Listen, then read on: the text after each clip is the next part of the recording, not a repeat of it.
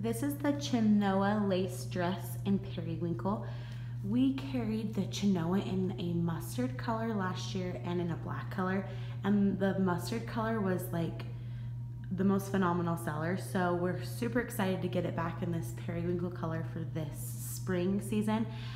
Historically, the Chenoa is something that we will continue to carry throughout the year because it really works as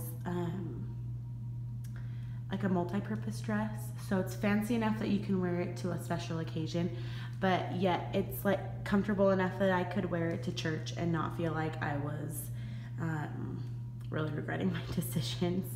I am wearing my regular size large right now, and it is good. Okay, mind you, I'm in my second trimester now.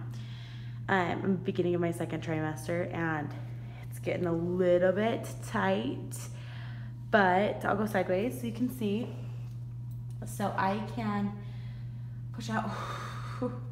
I can fit in it for a while. The only part that's getting tighter for me is on my arms. My arms just get bigger when I'm pregnant, and I think my back tends to get bigger too. So it's a little bit tight for my arms. I would suggest, if you do have broad shoulders, that you size up if you're in between sizes. If not, get your regular size in this. There's no elastic on the waistband. It's a structured waistband all the way around, obviously lined all the way through. This is not attached, so it can, has like a little bit of movement, has a good movement in it. Obviously it's maternity friendly, probably, kind of just depends on where you grow during maternity though.